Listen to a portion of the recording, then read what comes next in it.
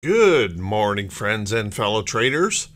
This is Doug Campbell with Right Way Options, and this is the morning market prep video for Monday, November 29th, 2021.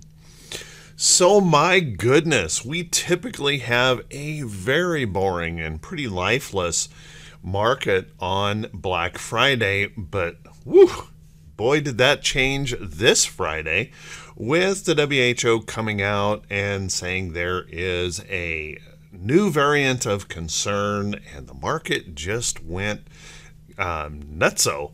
So we had a major drop in the market, and this morning we're looking to rebound substantially. However, there is a lot of technical damage in these charts. So how about we settle in, let's buckle up, let's get ready for the Monday edition of the Morning Market Prep video. Good morning once again, everyone, and thank you so much for being here. I truly appreciate it. Well, my goodness, what a wild Black Friday we have, and I'm expecting Cyber Monday could be just as wild. So let's take a look at what we've got going on here. First off, as you guys know, I've been talking about this break of trend that is certainly important for the market, and then of course this downtrend that has been underway in the chart. And I kept mentioning to be careful, because if we saw those bears come in for any reason, we would break in and come down into this support level.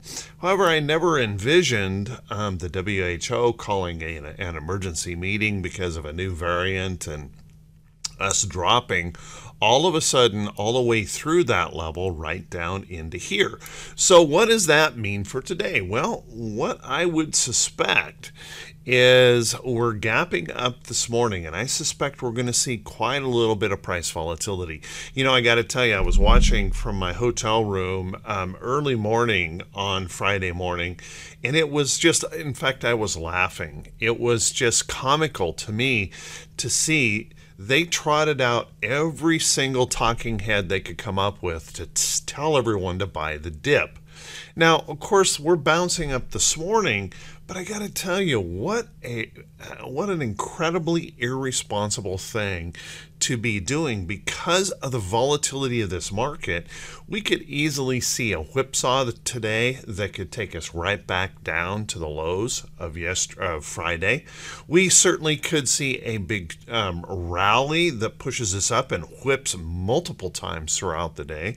There's no way to know, and if you want to have any kind of an edge in trading, that is not the way to trade.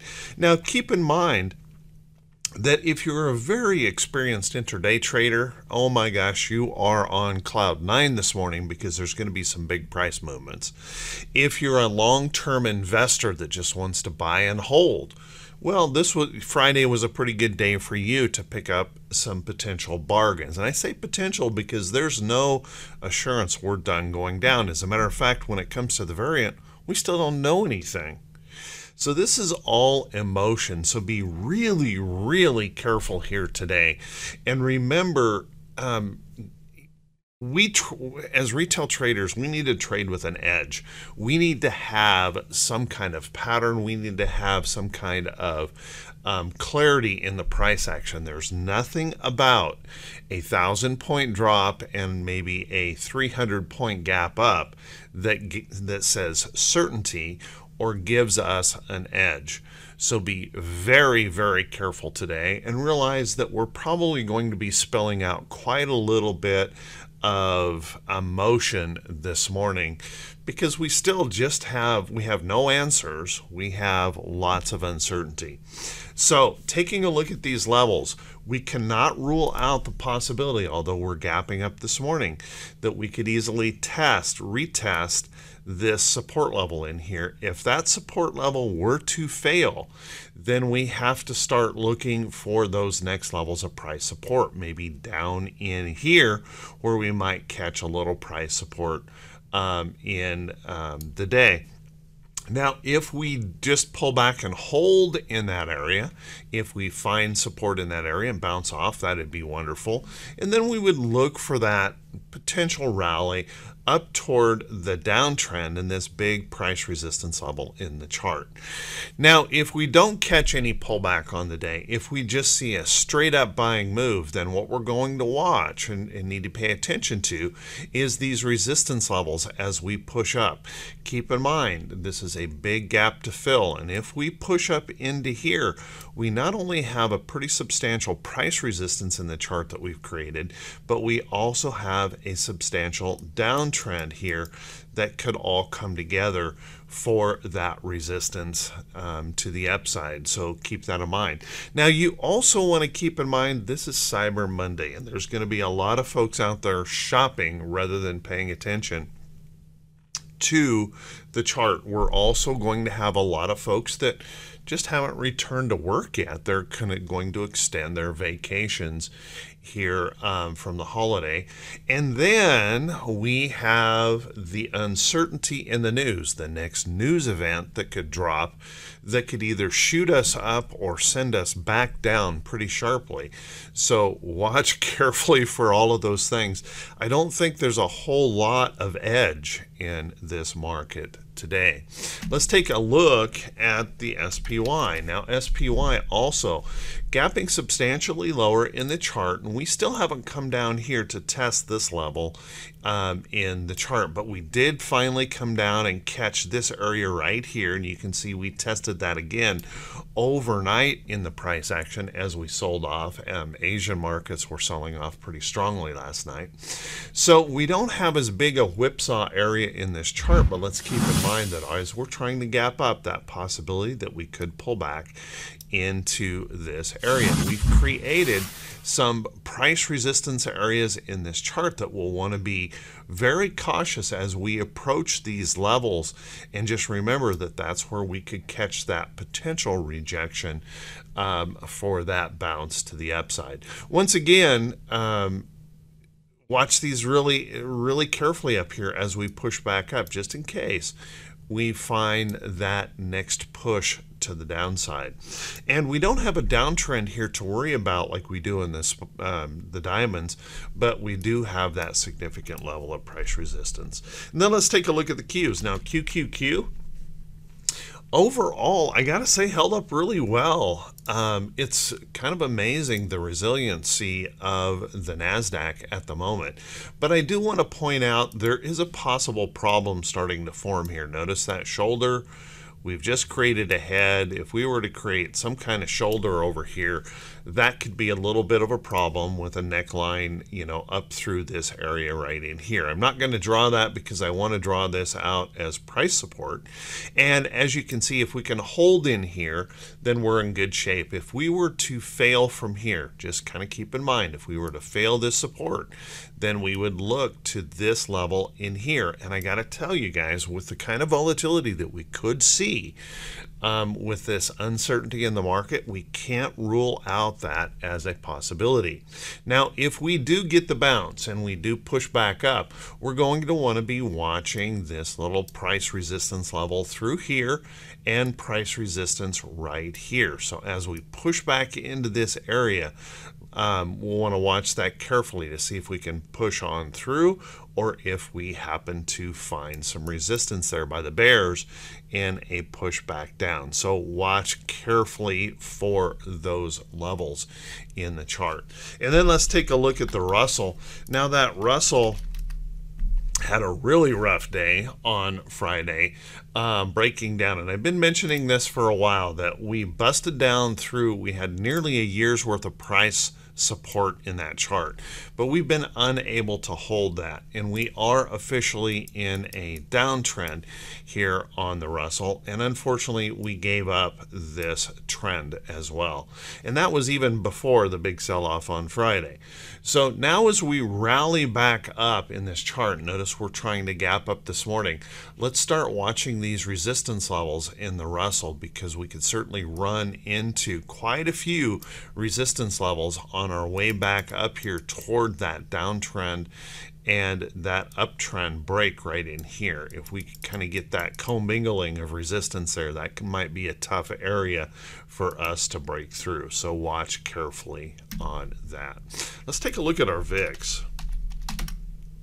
Now our VIX shot up like a rocket, and as you can see, we broke through, and this is that fear that really comes in and comes in hard in the market. So as we push up here, notice we're holding this upside trend. We had this little bit of a channel that we were trading in, but we broke straight through that and we pushed way up here.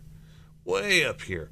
So we have a lot of fear in the market. Now, fear creates volatility. Volatility creates uncertainty, and uncertainty doesn't bode well for the retail trader. Let's let the institutions, let's let the gamblers kind of sort this out.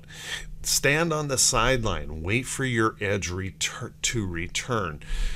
Trading in fear and trading with fear of missing out is a very dangerous place to be, potentially, particularly when the volatility is so high. If you are an option trader, you add the additional risk of that high implied volatility where all your option prices are going to be spiking substantially higher, so that time value of your option goes way up, making it much more dangerous to trade. So be very, very careful here.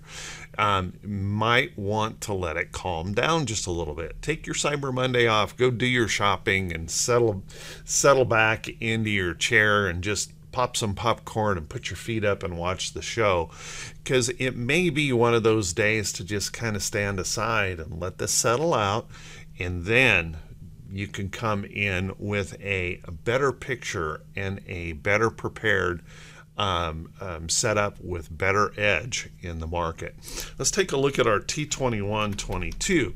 Now our T2122 had a rough day as well. We pushed down. At one point we were below, right down here toward zero in that chart. So we finally reached the oversold level in T2122. Now that does suggest bounce, but it doesn't ever tell us that we're just going to shoot all the way back up. We could bounce and then bounce around and push back down before we finally get that move back up. So kind of keep in mind, we are in an oversold area, that bullish reversal zone, but it doesn't necessarily mean we shoot right back to the highs. There's going to be a lot of price volatility likely in the market today, so keep a close eye on that. We could see some big whipsaws. If we take a look at our T2108, I got to tell you guys, this does not look good for the market. This is the number of stocks holding above their 40-day moving average, and we want to keep in mind that if we pull this back and take a look, we've been making these new record highs in the market, and we've been doing it on fewer and fewer stocks holding above their 40-day moving average. Now take a look at what we have here in this chart. We've broken this upside trend, and we've broken down through some support levels in the price action of that chart. So watch that carefully. We would expect some kind of a bounce back. Notice we've only got 36-37% of our stocks above their 40-day moving average. That means there's a lot of technical damage in the market. So any rally back into here we'll want to watch pretty carefully, because we could rally back into those resistance points in those charts and then turn around and see those bears attack again. And if we take a look at our T2107, T2107 is ugly. Ugly, ugly, ugly. Notice that in the big selling on Friday, we not only broke support in this chart, we've slashed right through that trend, and that was before the big Friday sell-off. And as you can see, we held that area right there as price resistance, and we're headed lower. Notice that we have Less than 40% of our stocks are above their 200-day moving average in the market. So we have a lot of stocks below that 200-day moving average. That's creating a lot of weight. That's also going to add to that potential whipsaw and really weird price action in here until we can start to recover just a little bit. So be very, very careful here today. And then if we take a look at our T2101, now T2101, I've been mentioning this for a while, that I'm not going to be too concerned about a major sell-off unless we break that wedge. And notice that we pushed right up to the top side of that wedge. We didn't really confidently break through to the upside. So what that means is on that selling wave that we've created more opportunity for that upside move if we can continue that that energy. So watch carefully in here. We do have that possibility we could continue to tighten that wedge. And as I've said, I'm not worried about this unless we break out and hold that higher low in here and then look out below. We could have some substantial selling here in the market. So just be really careful here, guys. There's going to be probably some pretty darn wild volatility to deal with. Let's take a look at our economic calendar for today. Now, luckily, we don't have a lot on the economic calendar to really move us around. We do have pending home sales, and of course, that can have some impact on the market. We do have a Fed speaker, but other than that, pretty light day.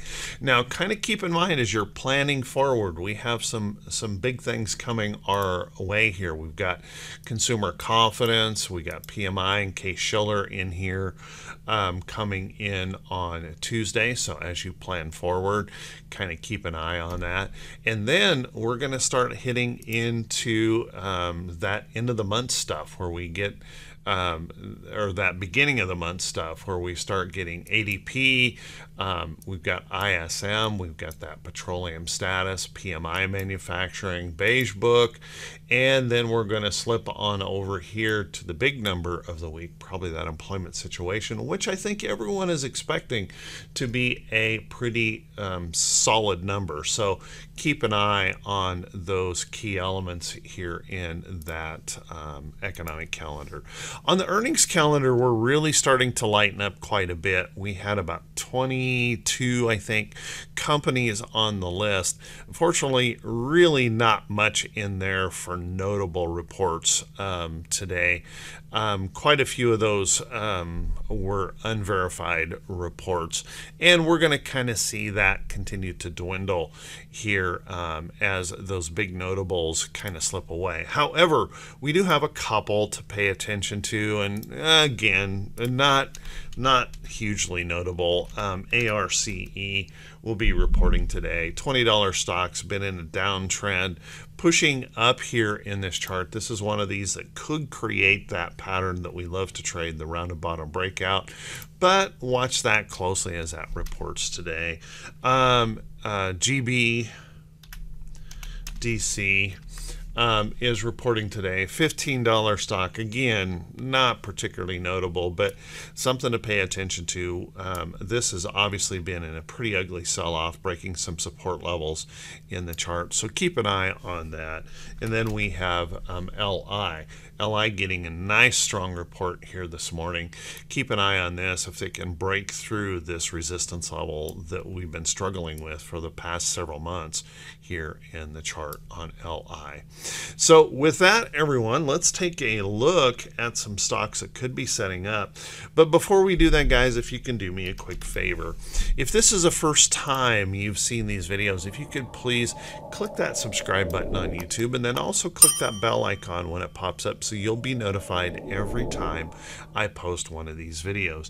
And if you feel that the video is worthy, please click those thumbs up buttons, leave a brief comment, and continue to comment on the channel. That engagement with the videos helps the channel to continue to grow.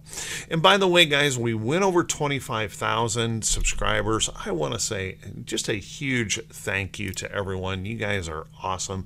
I truly appreciate it. And what I'm going to do is, now that we've got got past the holiday, I'll create some kind of a live event here on YouTube. I may actually move everyone over to our trading room for a free day in the trading room, but we'll create some kind of event, and then I'll get those giveaways of those carvings taken care of. So thank you, everyone. I truly, truly appreciate it. Keep listening. Here within the next few days, I'll announce when we're going to do that giveaway.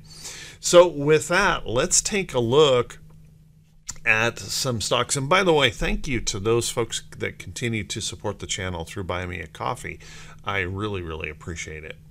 Then let's take a look at some of these stocks that could be setting up. And please keep in mind, guys, with so much volatility, there's an awful lot of risk here in the market. And I'm not going to be the one out there trying to throw all into this market. As a matter of fact, I'm going to be a little bit, well, probably standing aside today, protecting my capital.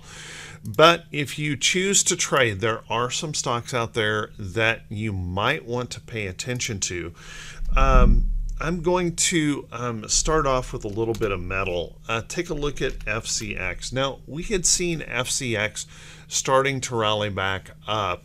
And it was interesting on Friday that it dropped hard and then bounced back up. So keep an eye on this. Some of the metals may come back pretty good, so you might want to watch some of those. I would also think that you maybe should take a look at energy.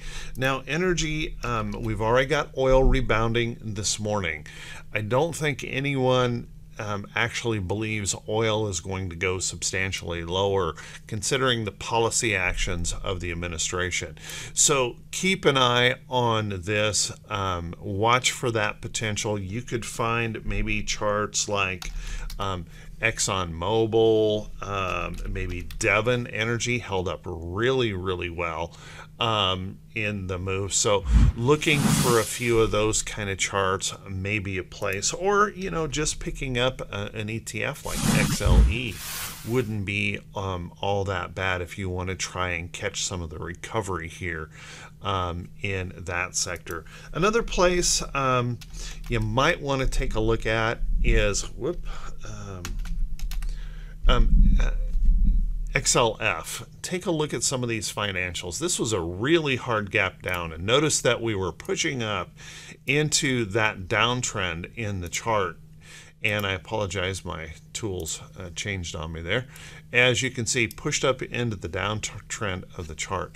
There may be some recovery in here underway in the financial sector, so keep a close eye on that if that continues to rally back up.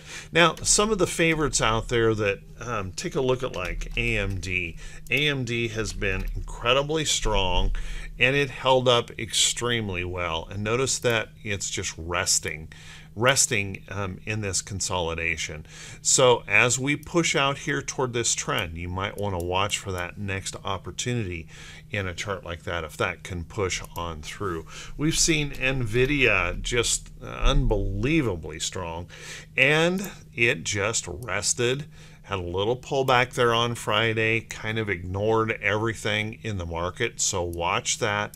As that moves out here toward trend, you may see some opportunities in a chart like that. But by and large, guys, I'm going to suggest standing on the sidelines, being a little bit careful and safe, unless you're an experienced intraday trader that can handle this kind of wild volatility, or if you're a long-term holder that just wants to buy this pullback as an opportunity to hold a stock for a long period of time. Swing traders, position traders probably don't have much edge in this market today. Let it settle down. Good days are coming again. We know that. Just let this uncertainty settle out. And please remember, guys, we still don't know anything. It's just all rumor and speculation at this point as to what could actually occur with this. So just remember, any news event that comes along could certainly shake up the market considerably. So with that, everyone, I want to wish you all a fantastic day. I want to wish you great results in your trading. Thanks so much for being here. I truly appreciate it. Y'all take care. Be safe. We'll see you right back here bright and early Tuesday morning. Have a great one, everyone.